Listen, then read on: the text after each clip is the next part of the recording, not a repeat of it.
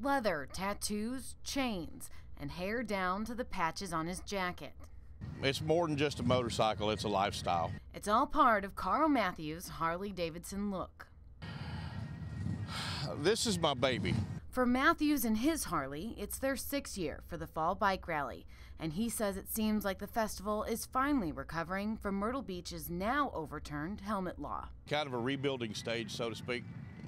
Phil Schoonover owns Myrtle Beach Harley-Davidson and has seen the rally ebb and flow since its birth 12 years ago. And this year, he saw a new addition to the biker crowd. We had more young preschoolers in the store this year, I think, than we've ever had before. But Matthews says no matter the age, if their bike is a Harley, they're one of the gang. It's a big family. You meet new people all the time, and you form a bond with those people.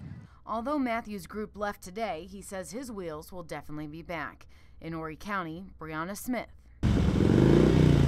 News Channel 15.